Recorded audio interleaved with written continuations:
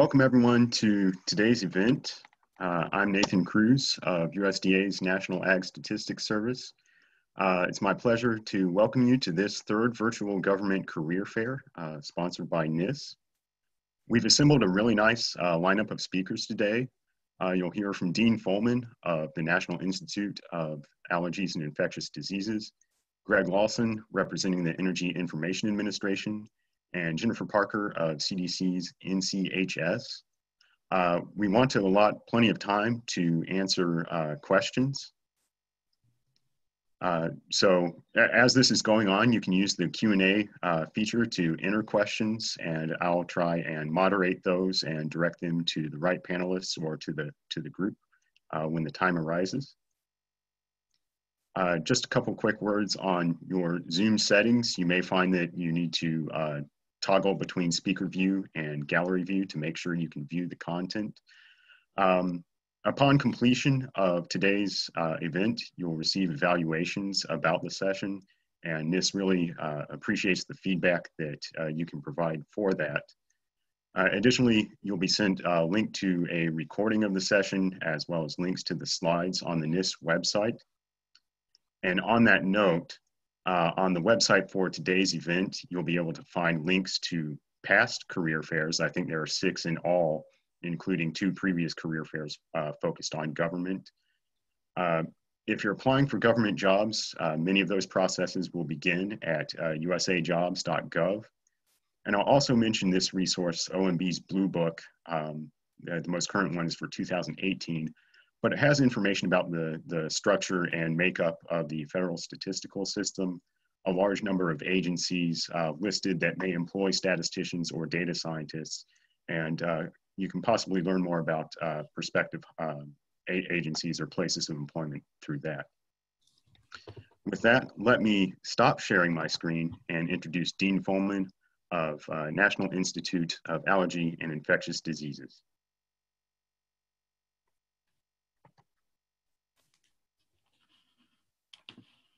Thank you. Can you hear me, Nathan? Yeah, yes, we hear you. Excellent. Okay, so I'm going to start.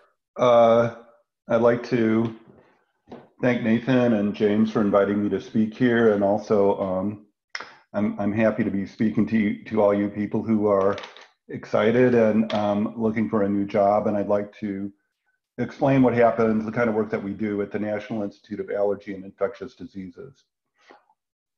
So there are actually 27 different institutes at the National Institutes of Health, and we're the second biggest one, NIAID. The other major institute is the Cancer Institute over here, and the Heart, Lung, and Blood Institute. There are other institutes as well, and I just mentioned that because I'll be speaking about my experience, but there are other opportunities at other institutes within the National Institutes of Health.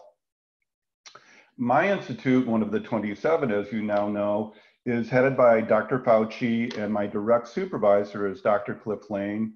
I'm really proud to work in this institute. I think they're excellent people, and there's sort of a really nice environment, I think, that comes from the top down within this institute. We're located below Dr. Lane in the Biostatistics Research Branch, so let me talk about that a little. So here we are. There's like 30 people or so within the group, and I just wanted to share a picture that I've made recently of everyone in the group.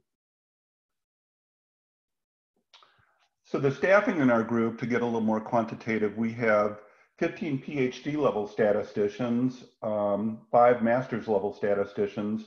We also have a newly minted clinical trials research section, which is devoted to running clinical trials, mostly for outbreaks or new diseases that pop up. And so there's a group of people devoted to the organization and running of that.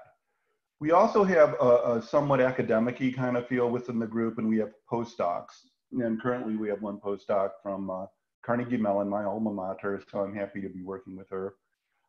The basic structure is that the PhD statisticians are assigned projects, and they work pretty much independently on small teams sometimes, but often by themselves, or they also work with master's levels. So the master's level statisticians help the PhDs with programming, report writing, data analysis, and so on. So I wanted to describe the kind of work that we do at a high level to start with, and then go into some examples to sort of give you some texture. So at NIH, about 90% of our budget is actually given to outside researchers. So researchers at the University of Washington or Rochester or wherever that are doing different kinds of research. Typically, these are medical related experiments, and often the kind of stuff we get in is randomized clinical trials. You'll randomize half the people to get a placebo and then the other half to get a drug that we hope works. And we are intimately involved sort of in understanding the statistical framework for that, how to design it, how many people to have, how do you analyze the data, what is going to be your primary measure of success, all those design statistical aspects we're intimately involved in. For these extramural projects, which work a lot with outside people, this is more like a big science or a big team approach, and so we're part of that. You can be a voice at a big table with these, helping design it, and then also we formal review protocols that come through these different networks. That's one of the things we do. Another thing that we do is a little more, I suppose, typical for applied statisticians, where we collaborate with people at NIH who are working for tenure. So I mentioned about 90% of our budget goes to extramural research, about 10% goes to intramural research. These are researchers within the Bethesda who work for NIH and are striving for tenure, and so they have to publish, run experiments, and so on. We get involved in that, and it's a little more like soup to nuts statisticians. We'll be involved in some of the main things I mentioned before, the sample size, the design and analysis, but we're totally hands-on with all of this. And we, like I said, go from the cradle to the grave of the experiment. We'll author the paper with the principal investigator, and much more hands-on kind of thing. I think more what a traditional statistician does in applied work. A couple other things. We also do special projects. I wrote stuff we do because I guess because that's within our division, headed by Dr. Cliff Lane. And so this is, I mentioned this earlier, where there'll be an outbreak of a new disease like Ebola or COVID-19 or a new kind of flu, and we'll try and quickly assemble a team to work and study that, do a randomized trial to see what new treatment might be useful for this new disease. So that's a very different tempo from these other kinds of things, but it's a major and expanding thing of what we do. I didn't put this on the slide, but I guess the fourth major thing is we also do methodology. So we'll write papers for statistical journals. That might be 10 to 20% to 30% of what we do. So there's a sort of academic-y kind of feel. Generally, these methodology papers are inspired or derived from these collaborations that I mentioned here. So the philosophy of this group is basically I try and support people and let them grow. And up here I have sort of in the nod what I think is like a guild system for how you go from apprentice to journeyman to master craftsman. So that's a real loose analogy about what our view is. So when new PhDs come in or masters, we align them with a particular branch. It might be on HIV disease, it might be on parasitic diseases, it might be on vaccines. And then with that opportunity comes a responsibility for you to somehow get integrated and develop a rapport with the collaborators within that branch. And how you do that, you have to figure out, we help you with that, but basically, you're expected to develop into a scientist within that particular realm of biological discipline, whatever it is. And ultimately, you're a scientist working with the people in the laboratory. You author papers with them. You also write methodology papers inspired by that. I think the view of the group is, or my view is that we want to support interests of people as long as it's sort of broadly aligned with improving public health, which is pretty broad remit. And so some of the things that people get into and become experts are like causality, which is, you know, a kind of statistical discipline or subdiscipline. Some people are interested in adaptive clinical trials. So how do you bring in different treatments rigorously? How do you repeatedly evaluate them? And so on. That's a whole thing too, actually. And also there's a person in the group who's interested in developing training for statisticians in sub-Saharan Africa. We call that capacity building because it's sort of building up the capacity, the human capital of quantitative people within that continent. But that's another thing, sort of just to give you a sense of the breadth of the kind of things that we do. So I wanted to now quickly just give 3 examples of projects that we do. And, you know, we work in infectious diseases, so COVID-19 is a huge part of our lives right now. And I thought I would just sort of tap into the well of what we're doing. So I mentioned we have a special projects group that tries to study ongoing or outbreaking diseases. And so this was assembled quite quickly to initiate and run a randomized clinical trial comparing placebo to an antiviral drug called remdesivir. And it was really fast, as you might imagine. The people in the group, Lori Dodd served as the principal statistician for this, and so was involved in designing the study and a lot of soup to nuts activities. And we had other people in the group, Mike Proshan and Tyler Bonnet, working on this as well. The study got an answer pretty quickly, which showed a moderate benefit of remdesivir. There was a 30% faster recovery on remdesivir. And so I viewed this as sort of a double in a way, you know, a baseball analogy, that it's something that's solid and beneficial and can be built on. This was announced by our Institute Director, Dr. Fauci, at the White House up there. And the FDA has recently given emergency use authorization for this drug. So that's available now, and they're doling it out. Another thing that we're involved in, prevention, is planning for vaccines. And right now we're planning for how to do vaccine trials for COVID-19. There's a lot of candidates, many decisions to make, many issues in terms of design. I just wanted to touch on one briefly here. I mentioned earlier that part of what we do when we design clinical trials is to define how we'll measure success. What is the outcome, which you might call Y, or we call an endpoint for success. And a couple of endpoints that have been considered are either infection, which just means that you are positive, you have viral RNA with you, or another possibility is disease, where you have viral RNA that we can detect, and you also have symptomatic disease, so you're sick. And which one of these would be more sensitive to vaccine effects, which is more important as a public health readout? We have to think that through. And part of that thinking through involves sort of simulations. We'll simulate on the computer what a clinical trial will look like under certain assumptions about how effective the vaccine is and how does the vaccine impact these different categories. So I give it a little example here of where the disease is kind of rare. We're going to recruit widely, and so the overall attack rate might be 2% people infected out of all the people that we bring into this study. And so we might see an outcome like this, where the effect of the vaccine is to basically lessen disease severity.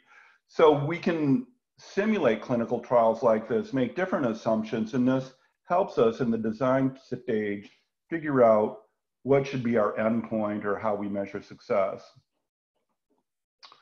So we do a lot of randomized clinical trials, but also in this institute, we get involved in assays, which are ways of measuring things related to infectious disease. That's kind of a very loose and broad definition, but it is kind of a loose and broad area. And I'm just giving one example here, I guess. This is a way of detecting viral RNA for, say, COVID-19 through a nasopharyngeal swab. We take a sample like that and have a machine that will, with every cycle, double the amount of viral NA. So if you have a small bit, after a while, you keep doubling, and it gets to be a large amount. And we can measure the large amount by looking at the light intensity in this machine that produces, that tells us how much viral RNA was present. So anyway, this looks kind of statistical, right? It's got a curve, there's a cycle number, which is each cycle it in theory doubles. So there's statistical issues in this. There's also statistical issues in like another readout, which is a memory of whether you've been infected or not. If you've been infected with most pathogens, you'll make these little Y-shaped things called antibodies, proteins that will latch on to whatever germ it was. And we can measure the intensity of that using something like this. So there's different intensities of color, and how do we map that into a yes/no answer? That's pretty statistical too.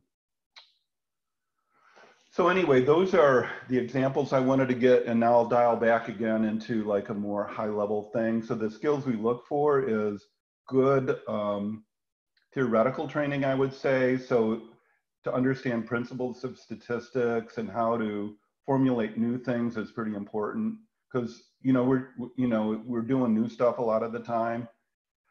It's really important in this institute to have excellent communication skills. You're understood. I think most places will say that, and that's true in most places. I think it's especially important in my institute. And another thing, you'll hear, and it's true, that as a statistician, you'll be working in a particular applied area. You need to understand what's happening in that area, and it's especially true at NIAID. So you need to understand immunology. And I strongly encourage new people who come on board to take a graduate level class at immunology to understand the basic language of what we do. You need to be able to think quickly on your feet and sort of how to formulate a statistical approach to a scientific question when it's not teed up as, oh, should I do a Wilcoxon or a t-test? It won't be like that usually. And so you'll have to have sort of a vision skill to be able to formulate what's going on. People need to work independently, and a big thing is to work well in the group that we have. So the career path, I think it's that guild system I talked about, where you generally arise to a particular stature. Ultimately, you should work independently and become recognized in that field. And other institutes, as I mentioned, hire statisticians. They're a little different than we are, but there's a lot of similarities. And my group we'll probably hire a couple people in the fall to master's level, maybe a PhD in the winter. And just so you understand how we go about that, I usually email the department chairs, advertise on these websites, and also advertise in Amstat News. And that's sort of how we get the ball rolling for hiring. So with that, I'll show you some more shining faces and move on to the next person. All right, Dean. Thank you very much for your presentation. I'll remind our 30+ attendees that they're welcome to submit questions at any time using the question and answer session, question and answer chat window. And let's invite Greg Lawson to share his material on behalf of Energy Information Administration.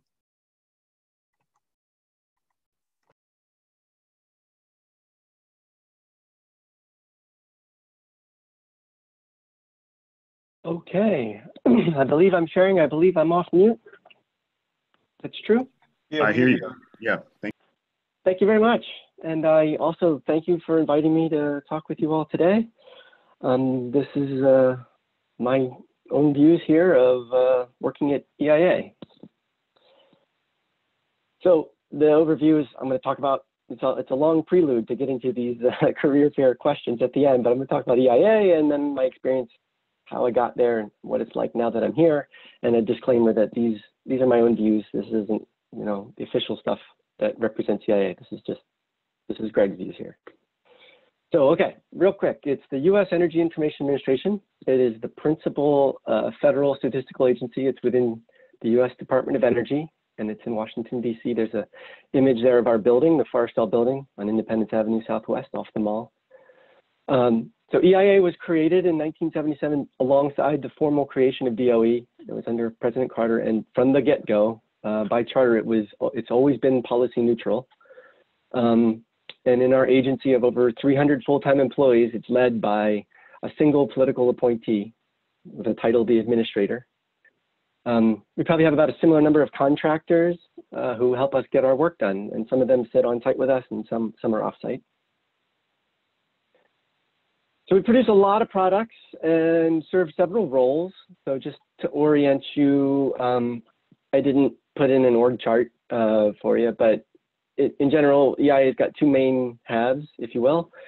One half is concerned with survey. We conduct surveys, about 60 some odd surveys that are generating official US statistics, and they range from a survey which has conducted every hour, yeah, to some that happen every few years, while most are weekly or monthly. And just to give you a preview, the survey I'm most associated with is conducted every few years. There's another half of the agency, the so-called analysis half, which deals in projections. So from its creation, EIA had the purpose of also producing official outlooks and projections. And this is done via modeling. So statisticians wearing, a heavy modeling hat looking forward. And this varies from a product which gives monthly values to energy quantities of interest, production, generation, prices, and the like, out to 2 years, and that's in the US. And there's also some annual projections which go out to 30 years. There's a domestic version as well as an international one. So that kind of sets EIA off a little from other statistical agencies that we have this dual purpose of surveys as well as projections. In addition, we produce integrated statistics. So this is a team which compiles and compounds all the survey results basically and puts it in the guise of total energy. So, everything's got the same units and conversion factors, and it places all the results in context, both historically, but also, for a given year, you can trace things from primary sources to their inevitable end uses. It's pretty neat because there's a lot of information, of course, and got to get your head around it. So this team does a lot of the work for people. There's also an analysis role. There's regular analyses. You can go to our website and read Today in Energy every day, which is a light analysis piece. There's also larger analyses that happen throughout, and even some ad hoc ones at the request of Congress occasionally. So there's an educational role we serve. Again, on our website, you can find Energy Explained and Energy Kids, and that's pretty good resources. They're praised highly and visited widely. And we also produce a so-called principal economic indicator. So our agency produces the weekly natural gas storage report, and when it drops on Thursday mornings, markets tend to move. So it's kind of exciting. Okay, who are our employees? Majority of EIA employees, I would call the core four job series here. We've got mathematical statisticians, survey statisticians, industry economists, and operations research analysts. And those little 4-digit codes are the OPM, Office of Personnel Management, codes for those job series. And each one, if you read about them, have very technical, definitions of what your transcripts must read to qualify as a mathematical statistician versus an economist. But in practice at EIA, these four, they all just feel like different guises of statisticians. So the work we do often requires really experience across many disciplines, and people, regardless of their title, they help out as they're able. There's no official data scientist position yet. There's certainly not an OPM job series yet called data scientist, but if you, stick your finger in the wind, they're definitely trending that way. Other positions at EIA though, we have engineers of different types, petroleum engineers and such, management program analysts, we have IT and web ops specialists, public affairs specialists, technical writers, there's summer interns. There's also the opportunity to do details across places within EIA or even within DOE. So it's good to know, but that core four really is probably about 2/3 of the people at EIA. When you, there's management, of course. The team leads and office directors, a lot of them have actually been promoted from within EIA, and to the point where team lead positions, their titles are just typically supervisory versions of those four core positions. but office directors and higher, they're typically in the senior executive service. So, you know, above a GS-15 there, up there. EIA, we also have 4 senior level, so-called SL technical experts. These are very special appointments that sit above the GS scale as well, but have no supervisory roles. They're just kind of black belt technicians that help with things. My role, just so you're aware, I'm an operations research analyst, though I tell people I'm a government statistician. Our community, so really, you know, this sounds like filler, but it's true. We have a highly collaborative and engaged workplace environment where diversity really is a strength. And, you know, you can pretty much assign whatever axis you want there of academic background, but also demographics. It's a pretty great place to be. There's managerial support for continued training and attending conferences. There's also support for communities of interest. So, you know, that means Python users and people into project management, but it also, there's like a book club, for instance. So like it's nice to see that it's a warm community that way. To echo what Dean was saying, it often reminds me of academia. You know, there's typically shorter time scales, not as much emphasis on publishing, but you know, it feels like that sometimes. And I gotta say, I feel like I'm surrounded by smart people, and luckily they're nice, smart people. So it's a good, warm place to be. But so how did I get here? I had a childhood love for the weather, phenomenology. I loved hurricanes and lightning and such. And I rediscovered that love in college and was able to actually major in it. And then I went off and did a PhD in atmospheric science. And somewhere along the way, I got tricked. And I got further, with each step, I got further and further away from the phenomenology that I love that drew me in. And I suddenly ended up an applied mathematician or an applied statistician. So my thesis was in prediction and predictability.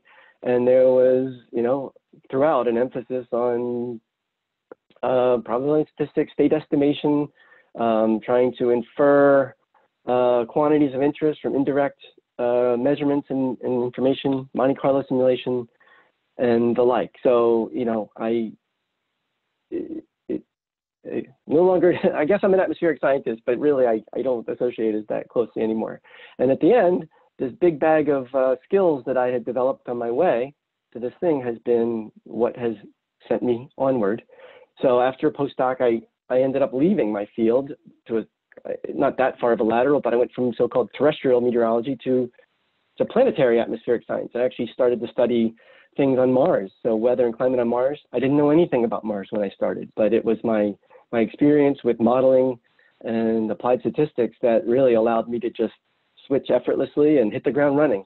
And I was working with a science team that had an instrument in orbit around Mars, taking observations, radiative, you know, transfer kinds of things, and we had to say something about temperature and pressure. And that I could do, and I was able to make an impact thanks to my training.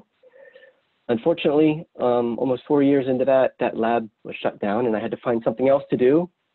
And I jumped rails to the private sector. I joined a small startup that got acquired quickly by Thomson Reuters. But I was looking at wholesale electricity markets. We're analyzing and predicting supply and demand fundamentals. And here's a chart of something having to do with the Pacific Northwest hydro. And it turns out that going from weather to energy is not that uncommon, but in my case, I think I can assert that it was my training more in terms of modeling, state estimation, statistics, things like that, that allowed me to jump and again, make an impact and the like. And so while I spent over 6 years at this company, I got a lot of information and expertise, if you will, about energy itself. And I was ready to start looking for maybe other opportunities. And I turned to our US Department of Energy. So I had not yet studied any survey statistics yet. So I interviewed with 3 different offices, and I've managed to work with all of them so far. I've only been here 4 years. My main job is within the residential energy demand team, and the main product of our team is the Residential Energy Consumption Survey, RECS it's called. It's a study conducted maybe every 4 or 5 years about how Americans use energy in their homes. And the study is really comprised of 2 different surveys. One of randomly sampled homes in the US. Technically every home has some chance of being selected. And we collect pretty comprehensive housing characteristics, like what uses of energy are there in your home, what fuels do they use, what are some of your behaviors, what are some of your demographics. And these are all the covariates, if you will, that you might want to have in hand if you were going to, the follow-on survey is the energy supplier survey. This is just a mandatory collection from utilities. So we get all your bills and we know exactly how much electricity or natural gas or propane you used. So putting these together, once data has been edited and imputed and such, we produce end-use estimates. So we break down those totals into plausible official estimates of what fraction of your electricity was used for air conditioning or refrigerators. And this survey's been done off and on since 1978, but I arrived in an exciting transition time in the team's approach and methodology to this end-use estimation.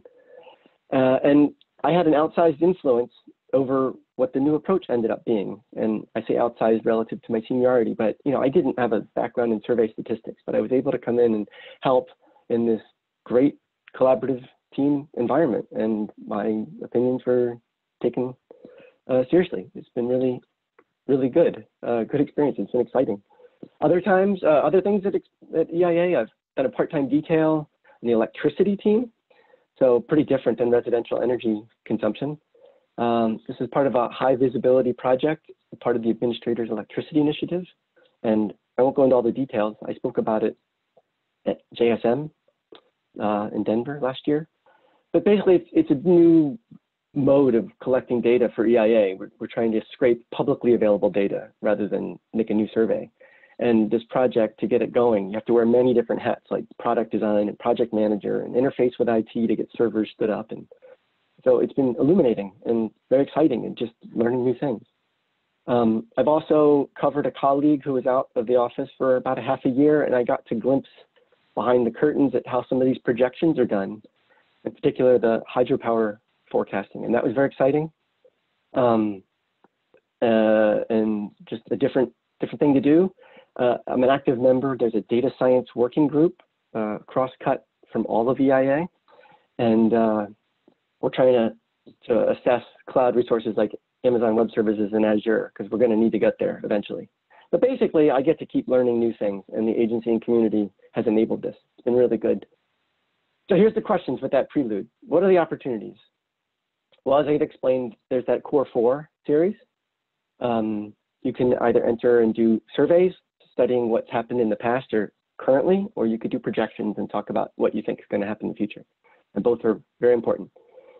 Range of skills, so definitely got to be quantitative. I think curiosity is what you need to succeed. It's team-oriented. There's no lone wolves, really. Communication, again, to echo Dean, it's very important in this agency to be able to get thoughts across or influence projects like I described with that end-use stuff. And really, it's not talked about often, I think, in training, but you need subject matter expertise. You can't just roam from thing to thing and do your RSEs and your differential privacy. You got to really understand something. And if you don't have that, when you get to EIA, you'll get it here. Career path, there's not a one-size-fits-all. You often stay within your job series through promotions. Like there's a career ladder that'll get you up to a certain level, and then you apply to things beyond that, maybe management, maybe non-supervisory technical positions. Are we currently hiring? I'm happy to say yes, we are. There are some direct hire positions within usajobs.gov, and there are links on the next slide that you can follow when you get these slides. And the last bit, I know I'm over time, sorry, but what advice? So I thought about this a lot, and it's hard in a fifth of a slide to give something. It doesn't seem trite, but okay, here's what I came up with. Learn to code. For better or for worse, it's the lingua franca these days. You got to learn programming well, at least one language, if not more. It's important. You got to delve deep into subjects, which is that subject matter expertise I talked about. So statisticians, don't be afraid. You got to get to know something. You can't just remain generalist. Got to take some risks. along the way. Get out of your comfort zone. Do that. It'll reward you for sure. Seize opportunities. If someone dangles something in front of you, don't be afraid to grab it. Take those rides if you can. Stay positive throughout, because it can be a slog. Don't burn bridges. It's a relatively small community all told, and it's important to remain collegial. And I don't know how to summarize at the end. So I'm going to say question everything, but so too give the benefit of the doubt, right? This is like Polonius or someone, but like be respectful, but be a critic. And I think that will serve you well. So here are my direct hire notices that you can go click on. They're still open. And I thank you for your time.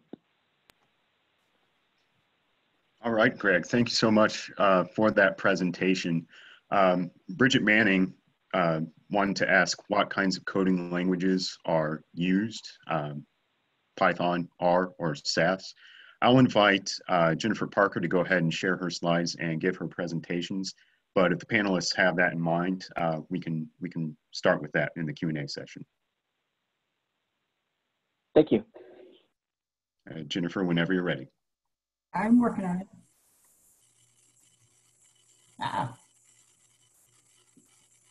Uh-oh. Sorry, it kind of went away. Let me find it.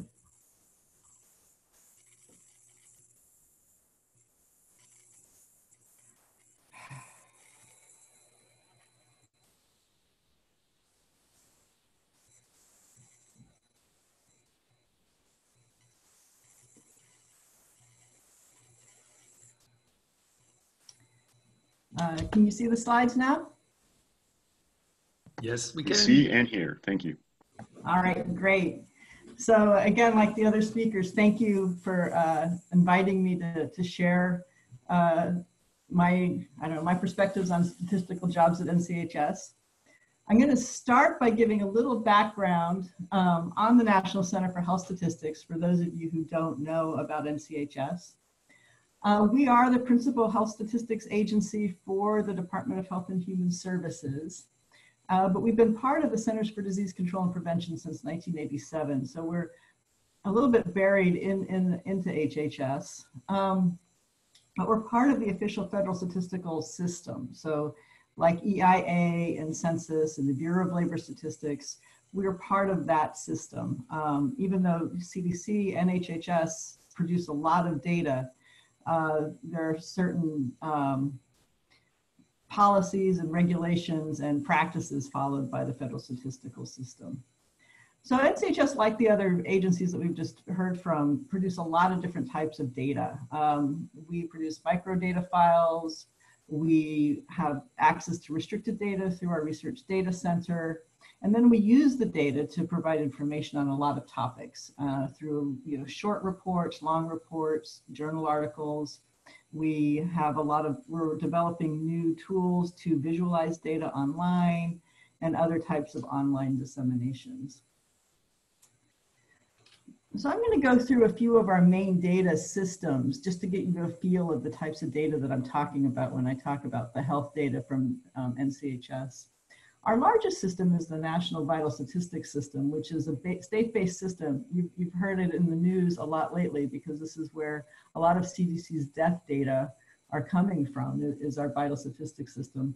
But it's a really old system. Computerized data from the system are available over decades, and we have reports through the vital statistics from 1890.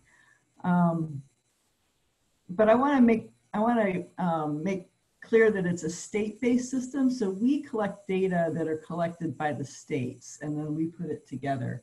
There's 57 vital registration jurisdictions. New York City is its own jurisdiction. We get data from the territories.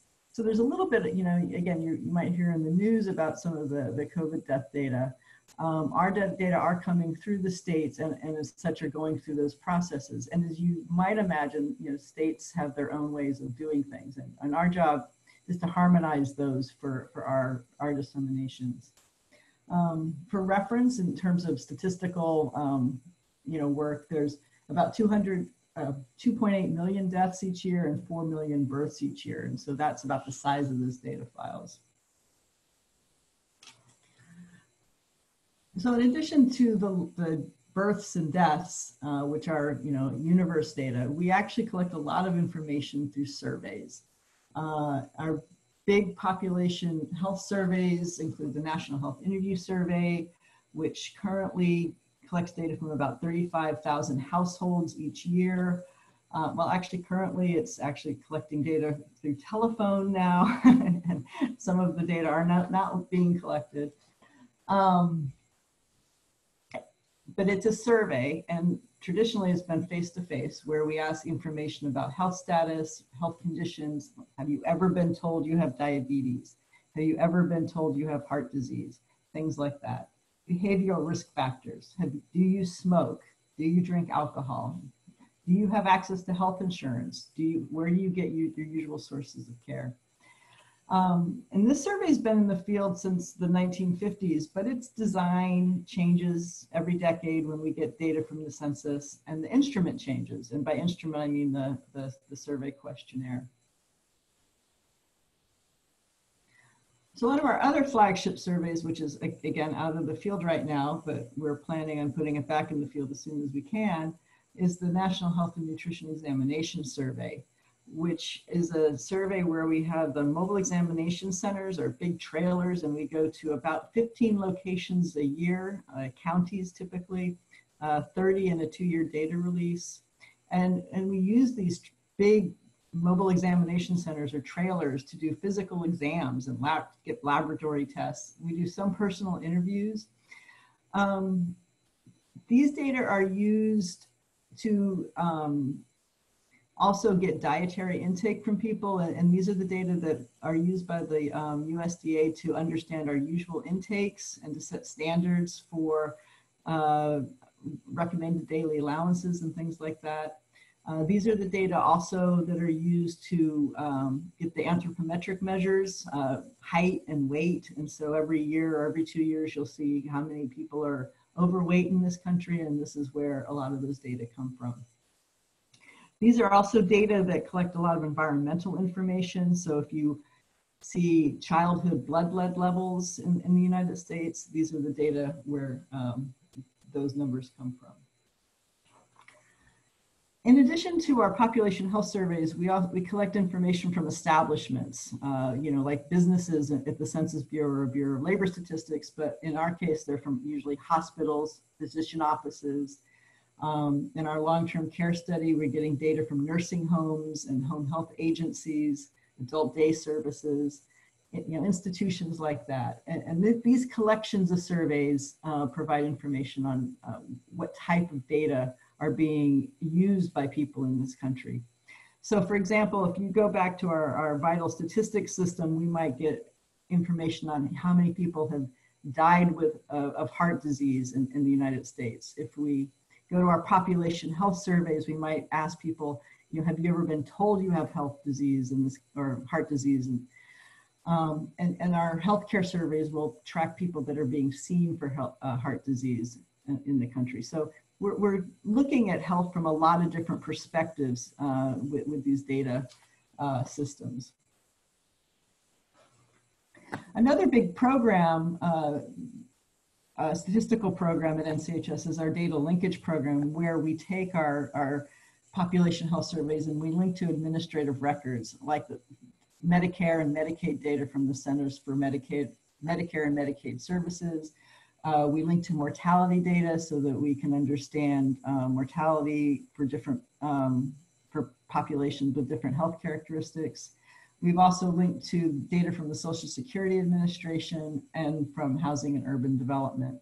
And again, these linkages allow researchers to ask a broader range of questions with our data than normally would have been available with just the surveys. I lead the Division of Research and Methodology, so I'll just put a plug in for some of the work we do there. Our division has 3 units. One is the Collaborating Center for Questionnaire Design and Evaluation Research. We don't have a lot of statisticians in that group, although they do work to test survey questions that get on our surveys. And so the work they do really has an impact on some of the statistical inferences one makes from our surveys. The research data center is in my division, and that's where researchers externally come to access our restricted data. And the unit that you might be most familiar with would be our Collaborating Center for Statistical Research and Survey Design, where most of the mathematical statisticians at NCHS work. So like Greg was showing the core four, I have 5 different job series that USA Jobs sets up, the 1530s, the 1529s, the 601s, of types of statistical work being done at NCHS. And by far the largest group of people in a statistical series are those in the 1530 series. The survey statisticians, the health statisticians, the demographers. These are people typically with master's degrees doing statistical work that supports the data programs. Not entirely, but I'll just say generally. The 1529 mathematical statisticians largely are in the Division of Research and Methodology, but not entirely. We have mathematical statisticians in the other data programs as well. The 601 epidemiologists are health scientists, but many of them, most of them have a lot of statistical background. And so people have bring different academic skills, and it doesn't always line up. I was not a 1529 for a lot of years. I am now, but I wasn't always. I think sometimes it just depends on the job that one applies for. So it's not completely the job that not completely tied to your education. And we also have the computer science and social scientists that have statistical training. So I'm going to speed through, I'm trying not to speed through, but I'm just going to talk about the job opportunities at NCHS. My training was as a biostatistician, so I've always been like what's the saying, a kid in a candy jar, a kid in a candy store with NCHS, because there's just so many different things related to health and statistics. We do sampling, sample design, sample weights. We assess the non-response bias associated with people not responding to our surveys. We also look at other things related to our surveys in the survey methodology, like how do adaptive design works? Are there interviewer effects on our surveys? Are there mode effects? Do people respond differently by telephone or in person? The record linkage program examines different methods for linkage as well as doing linkage. We look at disclosure and confidentiality. We're getting into new techniques, new to us, natural language processing and other machine learning methods. But in addition to the data production, we do a lot of data analysis, and I have that separate. We have people that write the subject matter reports, often the epidemiologists, but again, many of them have a lot of statistical training. We do modeling and predictions. We look at trends. We do imputations and visualizations.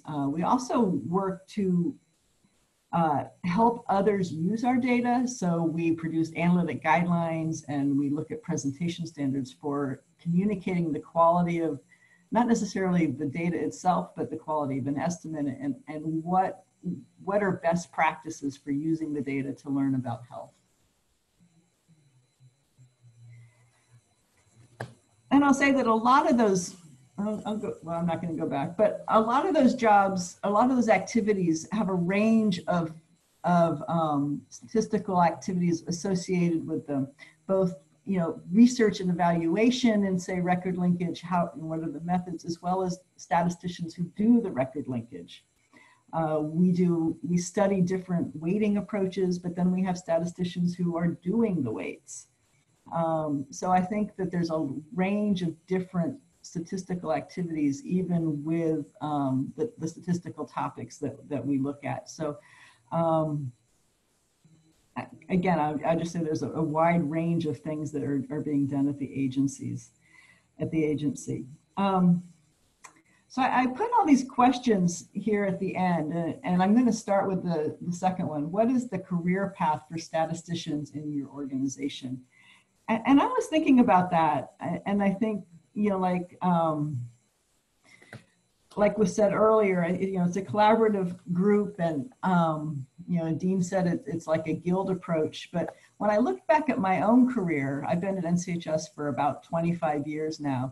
The things that I was doing when I first started are very different from, well, very different from what I'd be doing now, just in terms of the technology available. When I first started, I didn't have access to the internet. We didn't have email. You know, just the way of doing things differed. I started off doing a data analysis. I was doing some health studies. I was looking at children's health. I was using all of our different systems, and I was working with subject matter experts in doing some of those outcomes work. Eventually, I was asked to be a manager, and then I led the record linkage program for a few years, and which was a very different skill set, but it was well, it was a different skill set, but it was also, you know, for me, it was very interesting because I was able to look at the data in a new way. From there, I went to the NHANES program, where I was the senior statistician, and I provided input on a range of statistical activities related to both the design of the survey and the analysis of the data. When Nat Schenker retired in 2017, I became the acting director of the Division of Research and Methodology, and eventually the director. So I think that there's a lot of different career paths one could take, and I think what Greg said about seizing opportunities is really what I would say, what I would recommend to people, because you know, in an agency or an organization where you're really getting involved, you see other opportunities to where you can get where you can make a difference, and I think that's. You shouldn't be afraid to actually do those sorts of things, because you can really bring a lot from where you start to a new opportunity. Some skills that have really helped me in all of these roles is the ability to translate the statistical concepts to the health professionals, and also translate the health information back to the statisticians. It actually does go both ways, and we've talked a lot about communication, but I think people have different skills in that area, and being able to take the subject matter, your subject matter knowledge, and back to some statisticians who might not be able to see things in the same way is also important. Do I know all the statistical, do I have the answer to all the statistical questions at NCHS? No, not even close. Particularly now that I do a lot of management, but I have a good idea of where to ask. When I took the job in the linkage program, I spent a lot of time learning about linkage. I hadn't done that before, and it was great fun to learn a new skill and to get involved in that. And I think a lot of times people are afraid that because they weren't trained in something that they can't do it. But I think that you really can learn on the job and take advantage of those opportunities. And looks like we're running out of time. So the other thing I would recommend to you is to, you know, I think that seizing the opportunities and not being afraid is maybe a piece of advice I would pass along. I tell people at NCHS that, and I work with a lot of physicians at NCHS, and just like there are physicians who are trained in pediatrics, and there are physicians that are trained in cancer. You know, I try to remind them that statisticians are not necessarily a one-size-fits-all either. And that we also we have specializations where some of us know about surveys, some of us know about linkage, but what ties us together is that we can understand a little bit about what each other does. And I think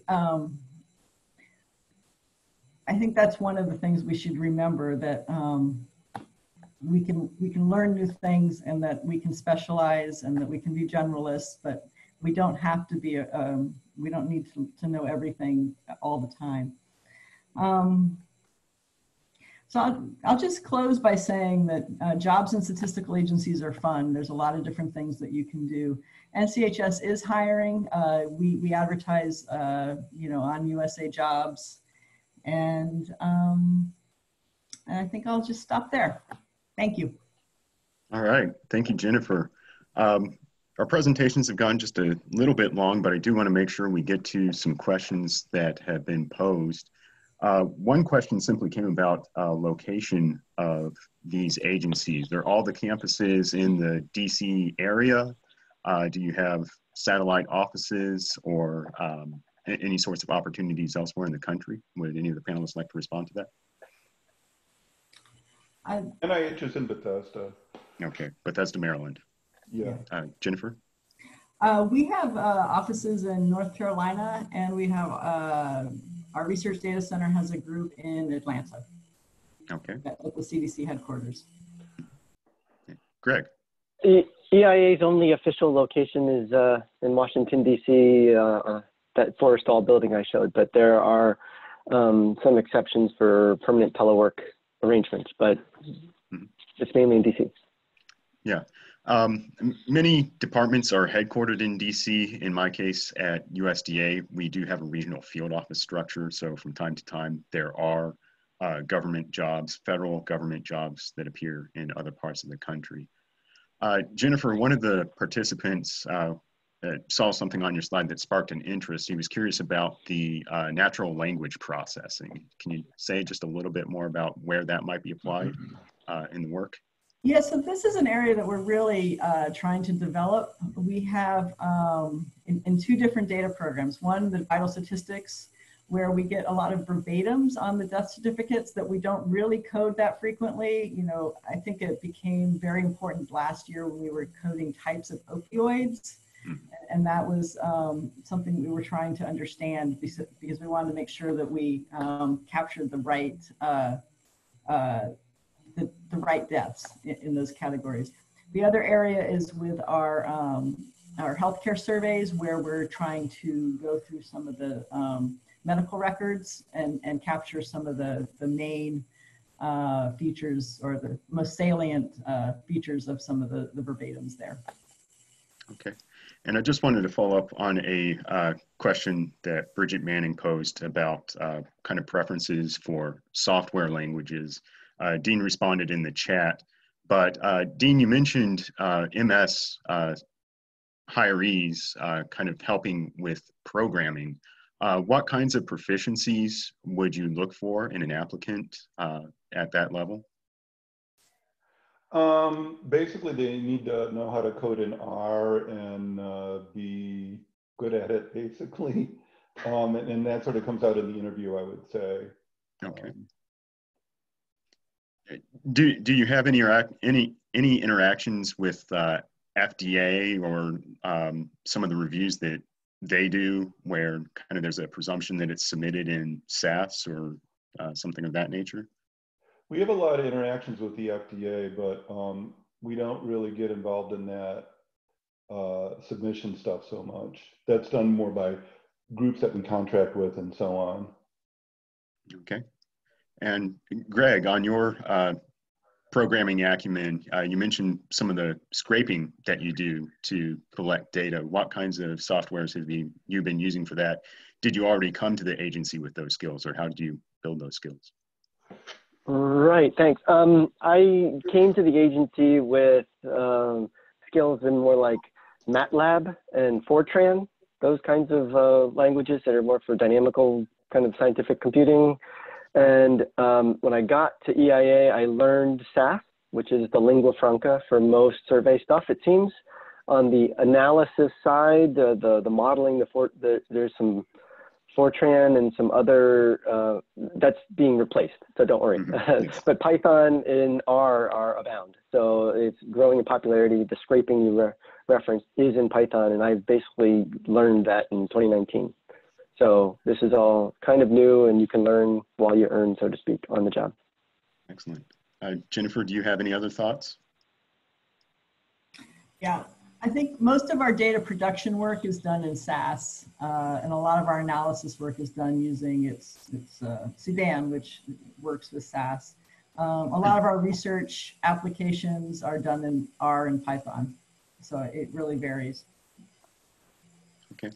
And there was an important question that was asked, are these positions open only to US citizens? Dean's responded in the chat, and we'll let him go. But there's an opportunity to convert non-citizens as hire as contractors and then convert them. And I think it's been my experience at USDA that the full-time federal employment citizenship or citizenship is a requirement, but we do engage contractors through National Institute of Statistical Sciences who work on site with us. So there are opportunities certainly to engage with these agencies, I believe. Right. Right. We also have a program, a service fellow program. So there are some jobs actually advertised on our webpage that are open to non-citizens. They're usually temporary positions. I know that another good question coming in is what kinds of professional development opportunities do our agencies support, and do you routinely present at funded conference opportunities? Mm-hmm. So I'll answer that. We actually encourage people to present at conferences. NCHS is located in Hyattsville, Maryland, which you might never have heard of, but we're right next to the University of Maryland College Park, which is where the Joint Program and Survey Methodology is located. So we do encourage people to take courses through the JPSM program and other training opportunities. And Greg, I know you and I met at JSM in Denver where you presented your work. So. Correct. So there is definitely support to present at conferences. There's also support to just attend conferences. So kind of be a tourist and learn a lot. And there is also support for training if you want to get a skill that you don't have. SAS, if you want to learn SAS, but also if you want to learn project management or leadership, there's also support for programs like that. And it's, you know, clearly carved out in the budget, and managers approach employees and ask what they want to do and champion them. So it's good. Yeah, and I'll just add that at USDA, not just at my particular agency, but department-wide, they're trying to build these kinds of communities of practice around data visualization, around advanced analytics.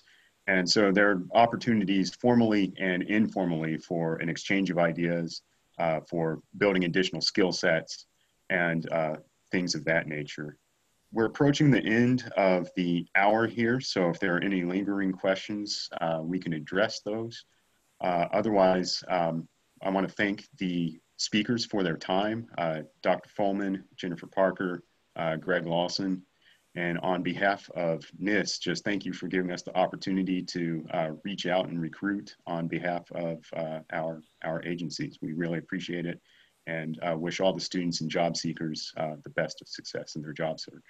So thank you all very much. Thank you.